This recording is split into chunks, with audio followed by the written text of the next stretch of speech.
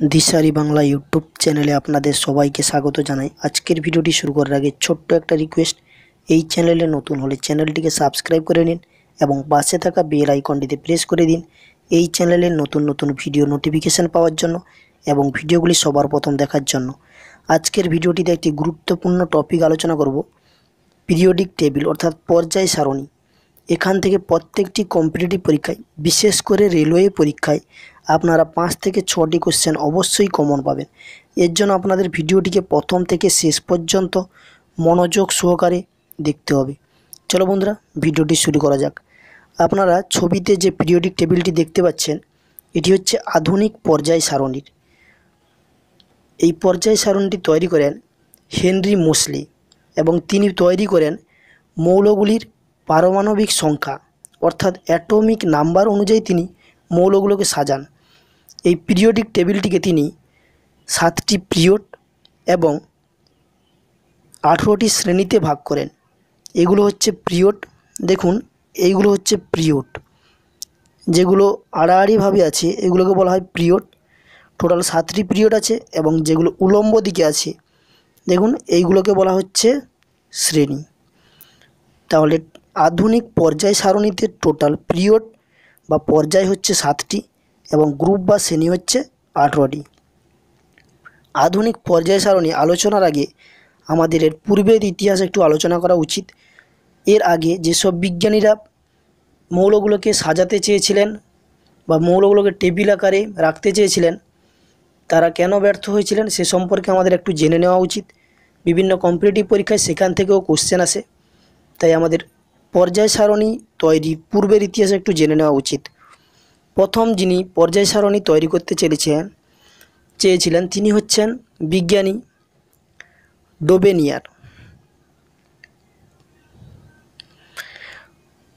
বিজ্ঞানী ডোবেনিয়ার ত্রয়ী সূত্র নামে একটি সূত্র দিয়েছিলেন। তিনি সেখানে 3টি করে মৌলকে নিয়ে একটি টেবিল তৈরি করেছিলেন এবং বলেছিলেন যে প্রথম মৌল এবং তৃতীয় মৌল, দেখুন এটা একটা টেবিল যেখানে লিথিয়াম, সোডিয়াম এবং পটাশিয়াম আছে। প্রথম মৌল হচ্ছে লিথিয়াম এবং তৃতীয় মৌল হচ্ছে পটাশিয়াম। তিনি বলেছিলেন যে প্রথম মৌল এবং তৃতীয় মৌলের অ্যাটমিক ওয়েটটাকে যোগ করে তাকে 2 দিয়ে ভাগ করলে বা গড় করলে যেটা পাবো সেটা হচ্ছে কি, মাঝখানে যে মৌলটা থাকবে, যেমন সোডিয়াম আছে মাঝখানে, তার অ্যাটমিক ওয়েট পাওয়া যাবে। এইভাবে তিনি 4টি টেবিল তৈরি করেছিলেন এবং 5 নম্বর টেবিল তৈরি করতে গিয়ে তিনি আর তৈরি করতে পারেননি এবং সেখানেই তিনি তার যেই টেবিলটা তৈরি করা বন্ধ করে দিয়েছিলেন। এরপর আসেন বিজ্ঞানী নিউল্যান্ড। তিনি অষ্টক সূত্র নামে একটি সূত্র প্রদান করেন। সেখানে তিনি বলেন যে কোনো মৌল এবং তার সেখান থেকে শুরু করে মনে করেন এখানে 1 নম্বর, 2 নম্বর এইভাবে চলতে থাকবে। 8 নম্বর মৌল হবে কি, প্রথম মৌলের সমগুণধর্মী। এইভাবে তিনি মৌলগুলোকে সাজানোর চেষ্টা করেন। দেখুন এখানে আছে কি লিথিয়াম, লিথিয়ামের পরে 8 নম্বর যেটা মৌল হচ্ছে দেখুন এখান থেকে এলে সোডিয়াম। তিনি বলেন লিথিয়াম এবং সোডিয়ামের ধর্ম একই হবে, বেরিলিয়াম এবং ম্যাগনেসিয়ামের ধর্ম একই হবে। এইভাবে তিনি ফ্লোরিন এবং ক্লোরিন যে ধর্ম একই হবে এটা বলেছিলেন, কিন্তু শেষ পর্যন্ত তিনিও পর্যায় সারণীর মৌলগুলোকে ব্যাখ্যা করতে ব্যর্থ হন। এরপর আসেন বিজ্ঞানী মেন্ডেলিভ।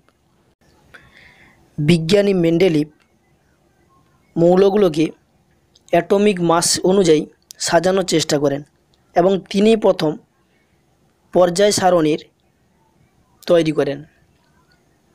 মেন্ডেলিভের পর্যায় সারণীকে 7টি পর্যায় বা পিরিয়ড এবং 9টি শ্রেণীতে ভাগ করেন। এইভাবে তিনি মৌলগুলোকে সাজিয়েছিলেন এবং কিছু কিছু জায়গা ফাঁকা রেখে দিয়েছিলেন। দেখুন যেন এই জায়গাটা ফাঁকা আছে।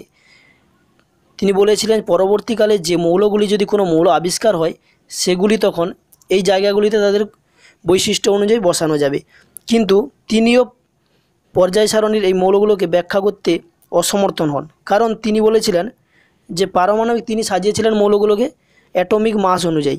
কিন্তু এখানে দেখুন কোবাল্ট এবং নিকেলের ক্ষেত্রে নিকেলের অ্যাটমিক মাস হচ্ছে 58.7 আর কোবাল্টের হচ্ছে কত, 58.9। এখানে দেখুন হিসাব অনুযায়ী নিকেল আগে বসার কথা, কারণ নিকেল হচ্ছে কি অ্যাটমিক মাসটা কম, কোবাল্টের হচ্ছে বেশি, কিন্তু তিনি এখানে কোবাল্টকে আগে রেখেছেন, নিকেলকে পরে রেখেছেন। তাই মেন্ডেলিভের পর্যায় সারণীটিও শেষ পর্যন্ত ব্যর্থ হয়। এরপর যেটা এসছে বর্তমানে আধুনিক পর্যায় সারণী, এটি আবিষ্কার করেছেন বিজ্ঞানী হেনরি মোসলে। বর্তমানে আমরা যে পর্যায় সারণীটি দেখি সেটি হচ্ছে আধুনিক পর্যায় সারণী এবং এটিই তৈরি করেছিলেন বিজ্ঞানী হেনরি মোসলে। এই পর্যায় সারণীতে টোটাল 118টি মৌল আছে এবং এই মৌলগুলোকে তিনি 7টি পিরিয়ড এবং 18টি গ্রুপে ভাগ করেন এবং তিনি মৌলগুলোকে বিভিন্ন নামে ব্যাখ্যা করেন। যেমন দেখুন, যেগুলোতে এখানে সাদা কালার দেওয়া আছে এইগুলোকে বলেছেন তিনি নন মেটাল। এরপর দেখুন লিথিয়াম, সোডিয়াম, এই যে দাগটা আছে বা গ্রুপ 1 নম্বর গ্রুপে যে মৌলগুলো আছে তিনি এগুলিকে বলেছেন অ্যালকালি মেটালস অর্থাৎ ক্ষারীয় ধাতু।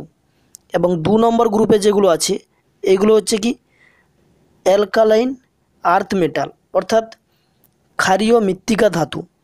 এরপরে দেখুন এইগুলো যে আছে টাইটানিয়াম, ভ্যানাডিয়াম, এইগুলোকে তিনি বলেছিলেন ট্রানজিশন মেটাল। এবং এখানে দেখুন 3 নম্বর গ্রুপে এবং 6 নম্বর শ্রেণীতে LA আছে যেটা ল্যান্থানাইট, এটা হচ্ছে ল্যান্থানাইট। এবং 7 নম্বর পিরিয়ড এবং 3 নম্বর গ্রুপে যেটা আছে দেখুন অ্যাক্টানাইট, এখানে টোটাল ল্যান্থানাইটে আছে 14টি মৌল এবং অ্যাক্টিনাইটে আছে 14টি মৌল। টোটাল অ্যান্থানাইটস এবং অ্যাক্টিনাইটে 28টি মৌল আছে। এরপর দেখুন যেগুলো কালো দেওয়া আছে 18 নম্বর গ্রুপে যেগুলো আছে তিনি এগুলোকে, যেগুলো হলুদ কালার আছে সেগুলোকে বলেছেন মেটালয়েড। এগুলো হচ্ছে কি মেটালয়েড। এখান থেকে আমাদের যেটা মনে রাখতে হবে যে নিষ্ক্রিয় গ্যাস কত নম্বর গ্রুপে অবস্থান করে, সেটা হচ্ছে কি উত্তরটা হচ্ছে 18 নম্বর। এবং হ্যালোজেন মৌল কত নম্বর গ্রুপে অবস্থান করে, 17 নম্বর। যেগুলো কয়েন ধাতু বা মুদ্রা ধাতু বলা হয় সেগুলো কত নম্বর গ্রুপে অবস্থান করে, 11 নম্বর। এবং ক্ষার ধাতুগুলি কত নম্বর গ্রুপে অবস্থান করে, সেটা হচ্ছে কি 1 নম্বর। এবং ক্ষারীয় মৃত্তিকা ধাতুগুলি কত নম্বর গ্রুপে অবস্থান করে, সেটা হচ্ছে 2 নম্বর। এগুলি খুবই ইম্পর্টেন্ট, এগুলি মনে রাখতে হবে অবশ্যই। এরপর আসি সবচেয়ে হালকা মৌল কোনটা। দেখুন পর্যায় সারণীর প্রথমে যেটা আছে হাইড্রোজেন, এটা হচ্ছে কি সবচেয়ে হালকা মৌল। এবার যদি বলে সবচেয়ে হালকা ধাতু কোনটি, সবচেয়ে হালকা ধাতু হচ্ছে কি, ধাতু শুরু হচ্ছে দেখুন 2 নম্বর পিরিয়ড 1 নম্বর গ্রুপে লিথিয়াম থেকে শুরু হচ্ছে ধাতু, তাহলে সবচেয়ে হালকা ধাতু হচ্ছে লিথিয়াম। এরপর যদি বলে সবচেয়ে ভারী মৌল কোনটা, দেখুন সবচেয়ে ভারী মৌল কোনটা হবে, 118 নম্বরে যেটা আছে 118 নম্বরে আছে আনঅ্যানঅক্ট্রিয়াম, এটাই হচ্ছে কি সবচেয়ে ভারী মৌল। যদি বলে এটা হচ্ছে কি সবচেয়ে ভারী মৌল কিন্তু এটা কৃত্রিম উপায়ে তৈরি, যদি বলে প্রাকৃতিক উপায়ে তৈরি সবচেয়ে ভারী মৌল কোনটা, সেটা হবে কি ইউরেনিয়াম। এটা হচ্ছে কি প্রাকৃতিক উপায়ে তৈরি মানে প্রাকৃতিকভাবে পাওয়া সবচেয়ে ভারী মৌল। এবং পর্যায় সারণীর আরেকটি গুরুত্বপূর্ণ ভাগ রয়েছে, যেটা ব্লক অনুযায়ী পর্যায় সারণীকে টোটাল 4 ভাগে ভাগ করা হয়েছে। একটা হচ্ছে কি এস ব্লক, এটাকে বলা হয় এস ব্লক। এখানে টোটাল মৌল রয়েছে 13টি। এরপর হচ্ছে দেখুন মাঝখানে যেটা রয়েছে তাকে বলা হচ্ছে ডি ব্লক, এখানে মৌল রয়েছে 40টি। শেষে যেটা রয়েছে তাকে বলা হয় পি ব্লক, এখানে মৌল রয়েছে টোটাল 37টি। এবং ল্যান্থানাইট এবং অ্যাক্টিনাইট যে ব্লকটা রয়েছে তাকে বলা হয় এফ ব্লক, এখানে মৌল রয়েছে টোটাল 28টি, সব মিলিয়ে 118টি। এরপরে আসি গুরুত্বপূর্ণ কিছু কোশ্চেনে, যে কোশ্চেনগুলি বিগত বছর রেলওয়ে পরীক্ষায় ও বিভিন্ন কম্পিটিটিভ পরীক্ষায় এসেছে সেগুলি আলোচনা করব।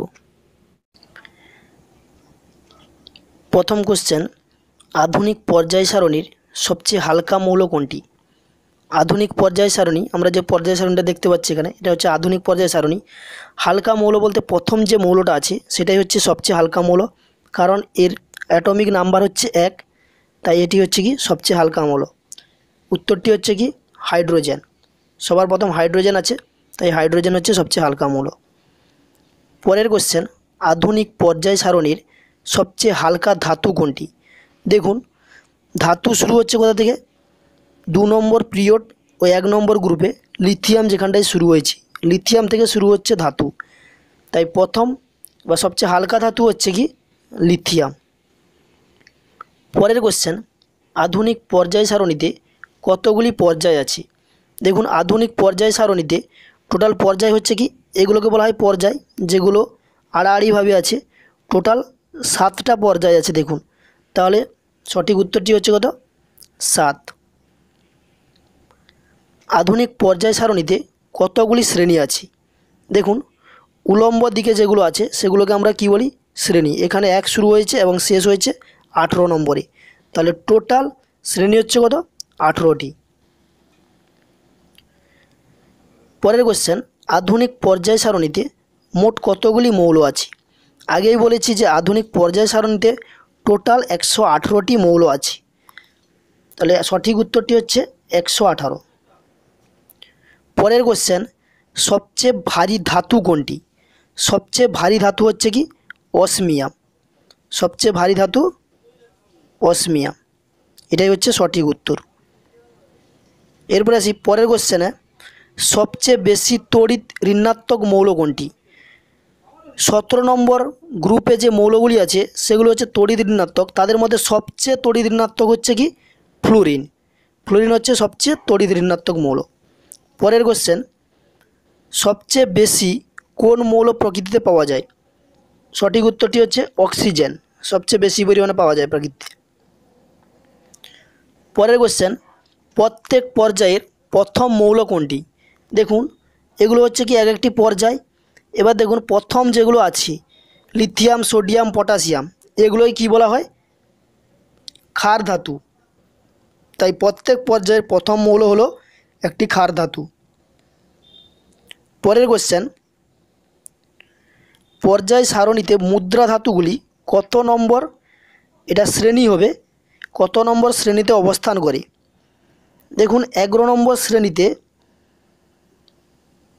কয়েন ধাতু বা মুদ্রা ধাতুগুলি অবস্থান করে, তাই সঠিক উত্তর হচ্ছে 11 নম্বর শ্রেণী। পরের কোশ্চেন, পর্যায় সারণীতে হ্যালোজেন মৌলগুলি কত নম্বর শ্রেণীতে অবস্থান করে? সঠিক উত্তর হচ্ছে কি হ্যালোজেন মৌলগুলি 17 নম্বর শ্রেণীতে অবস্থান করে, এটাই হচ্ছে সঠিক উত্তর। পরের কোশ্চেন, পর্যায় সারণীতে নিষ্ক্রিয় গ্যাসগুলি কত নম্বর শ্রেণীতে অবস্থান করে? সঠিক উত্তর হচ্ছে 18 নম্বর শ্রেণীতে অবস্থান করে। নিষ্ক্রিয় গ্যাস হচ্ছে কি হিলিয়াম, নিয়ন, আর্গন, ক্রিপ্টন, জেনন, রেডন, তাহলে সঠিক উত্তর 18। পরের কোশ্চেন, পর্যায় সারণীতে সবচেয়ে ছোট পর্যায় কোনটি? দেখুন পর্যায় সারণীতে 1 নম্বর পর্যায় যেটা আছে এখানে 2টো মৌল আছে, হাইড্রোজেন, হিলিয়াম, এটা হচ্ছে কি সবচেয়ে ছোট পর্যায়। 2 নম্বর পর্যায়ে আছে 8টি মৌল, 3 নম্বর পর্যায়েও আছে 8টি মৌল, 4 নম্বরে আছে 18টি, 5 নম্বরে আছে 18টি, 6 নম্বর পর্যায়ে আছে 32টি এবং 7 নম্বর পর্যায়েও আছে 32টি। এটা কিন্তু আপনাদের মনে রাখতে হবে। পরের প্রশ্ন, পর্যায় সারণীতে সবচেয়ে ছোট পর্যায় কতগুলি মৌল অবস্থিত? তাহলে সবচেয়ে ছোট পর্যায় হচ্ছে কত? 1 নম্বর পর্যায়, সেখানে কতগুলো মৌল আছে? 2টো মৌল আছে, হাইড্রোজেন, হিলিয়াম, তাই সঠিক উত্তর হচ্ছে 2টো মৌল। পরের কোশ্চেন, পর্যায় সারণীতে পঞ্চম পর্যায়ে কতগুলি মৌল আছে? তাহলে পঞ্চম পর্যায় বলতে এই পর্যায়টা, তাহলে আগেই বলেছি যে পঞ্চম পর্যায় এবং চতুর্থ পর্যায় প্রত্যেকটিতে 18টি করে মৌল আছে, তাহলে সঠিক উত্তরটি হবে 18। পরের কোশ্চেন, পর্যায় সারণীতে দ্বিতীয় পর্যায়ে কতগুলি মৌল আছে? দ্বিতীয় পর্যায় বলতে এটা যেখানে লিথিয়াম থেকে শুরু হয়েছে, দ্বিতীয় এবং তৃতীয় প্রত্যেকটি পর্যায়ে 8টি করে মৌল আছে, তাহলে সঠিক উত্তরটি হচ্ছে কত? 8। পরের কোশ্চেন, পর্যায় সারণীতে পারমাণবিক সংখ্যা 55 থেকে 86 পর্যন্ত মৌলগুলি কোন পর্যায়ে অবস্থান করে? দেখুন 55 থেকে 86 পর্যন্ত মৌলগুলি অবস্থান করেছে 6 নম্বর পর্যায়ে, তাহলে সঠিক উত্তরটি হচ্ছে কত? 6। এর পরের কোশ্চেন, ত্রয়ীসূত্র কোন বিজ্ঞানী আবিষ্কার করেন? ত্রয়ীসূত্র আবিষ্কার করেন বিজ্ঞানী ডোবেরিনার। ত্রয়ীসূত্র হচ্ছে কি 3টি মৌল নিয়ে একটি টেবিল তৈরি করেন, যার মধ্যে প্রথম ও দ্বিতীয় মৌলের যেটা পারমাণবিক ওজনটা আছে তারকে 2 দিয়ে ভাগ করলে মাঝখানে যে মৌলটা থাকবে তার পারমাণবিক ওজন পাওয়া যাবে। এটাই হচ্ছে কি ডোবেনিয়ারের ত্রয়ী সূত্র। এরপর আছে অষ্টক সূত্র কোন বিজ্ঞানী আবিষ্কার করেন? অষ্টক সূত্র আবিষ্কার করেন বিজ্ঞানী নিউল্যান্ড। এটা হচ্ছে কি সঠিক উত্তর। পরের কোশ্চেন, আধুনিক পর্যায় সারণী কোন বিজ্ঞানী আবিষ্কার করেন? সঠিক উত্তর হচ্ছে কি হেনরি মোসলে, তিনি আধুনিক পর্যায় সারণী আবিষ্কার করেন। পরের কোশ্চেন, প্রথম পর্যায় সারণী তৈরি করেন কোন বিজ্ঞানী? প্রথম তৈরি করেন মেন্ডেলিভ, কিন্তু আধুনিক পর্যায় সারণী সেটা তৈরি করেন বিজ্ঞানী হেনরি মোসলে। মেন্ডেলিভের পর্যায় সারণীতে কতগুলি পর্যায় ও শ্রেণী ছিল? মেন্ডেলিভের পর্যায় সারণীতে 7টি পর্যায় এবং 9টি শ্রেণী ছিল। পরের কোশ্চেন, নিচের কোনটি নিষ্ক্রিয় গ্যাস? দেখুন নিষ্ক্রিয় গ্যাস হচ্ছে কি হিলিয়াম, নিয়ন, আর্গন, ক্রিপ্টন, জেনন। দেখুন তাহলে হিলিয়ামই হচ্ছে কি নিষ্ক্রিয় গ্যাস। পরের কোশ্চেন, নিচের কোনটি মুদ্রা ধাতু? মুদ্রা ধাতুগুলি কী হয়? কপার, সিলভার আর গোল্ড হয়। দেখুন এখানে মুদ্রা ধাতু নয় বলেছে, তাহলে কী হবে? এটা হচ্ছে মুদ্রা ধাতু, এটাও মুদ্রা ধাতু, এটাও মুদ্রা ধাতু, তাহলে 2 নম্বর অপশানে যেটা আছে জিঙ্ক, জিঙ্কই হচ্ছে কি মুদ্রা ধাতু নয়, তাহলে সঠিক উত্তর হচ্ছে কি জিঙ্ক। পরের কোশ্চেন, তরল অধাতুর নাম কি? তরল এবং সেটা অধাতু, এটা হচ্ছে কি ব্রোমিন। ব্রোমিন হচ্ছে কি তরল অধাতু। পরের কোশ্চেন, তরল ধাতুর নাম কি? তরল ধাতু হচ্ছে কি পারদ, যেটা আমরা কি থার্মোমিটারে দেখতে পাই। পারদ ধাতু হলেও কিন্তু তরল। পরের কোশ্চেন, পি ব্লকে কতগুলি মৌল থাকে? পি ব্লকে মৌল থাকে টোটাল 37টি মৌল। পরের কোশ্চেন, এস ব্লকে কতগুলি মৌল থাকে? এস ব্লকে মৌল থাকে টোটাল 13টি মৌল থাকে। এটাকে বলা হয় এস ব্লক, এটাকে বলা হয় পি ব্লক। পরের কোশ্চেন, ডি ব্লকে কতগুলি মৌল থাকে? মাঝখানেরটাকে বলা হয়, এটাকে বলা হয় ডি ব্লক। ডি ব্লকে থাকে টোটাল 40টি। পরের question, F block. F block হচ্ছে কি ল্যান্থানাইট ও অ্যাক্টিনাইট, সেটাকে বলা হয় এফ ব্লক। টোটাল 14 করে 28টা মৌল থাকে। পরের কোশ্চেন, পর্যায় সারণীতে সবচেয়ে ভারী মৌল কোনটি? পর্যায় সারণীতে সবচেয়ে ভারী মৌল হচ্ছে কি শেষে যেটা আছে 118 নম্বরে অক্ট্রিয়াম, এটাই হচ্ছে কি সবচেয়ে ভারী মৌল। পরের কোশ্চেন, পর্যায় সারণীর প্রাকৃতিক উপায়ে প্রাপ্ত সবচেয়ে ভারী মৌল, এটা হচ্ছে কি ইউরেনিয়াম। গুরুত্বপূর্ণ কোশ্চেন, পর্যায় সারণীতে পর্যায় বরাবর বাম দিক থেকে ডান দিকে গেলে পরমাণুর আকারের কী পরিবর্তন হয়? বাম দিক থেকে ডান দিকে গেলে পরমাণুর আকার কমে যায় বা হ্রাস পায়। এবং পর্যায় সারণীতে গ্রুপ বরাবর উপর থেকে নিচের দিকে গেলে কি হয় না পরমাণুর আকার বাড়তে থাকে। পর্যায় সারণীতে কতগুলি ধাতু আছে? পর্যায় সারণীতে টোটাল ধাতু হচ্ছে 91টি আর টোটাল মৌল হচ্ছে 118টি। পর্যায় সারণীতে কতগুলি অধাতু আছে? অধাতুর সংখ্যা হচ্ছে 20টি। ভিডিওটি দেখার জন্য ধন্যবাদ। ভিডিওটি যদি ভালো লেগে থাকে তাহলে অবশ্যই ভিডিওটিকে লাইক, শেয়ার এবং কমেন্ট করবেন। দেখা হবে নতুন টপিকে নতুন ভিডিও।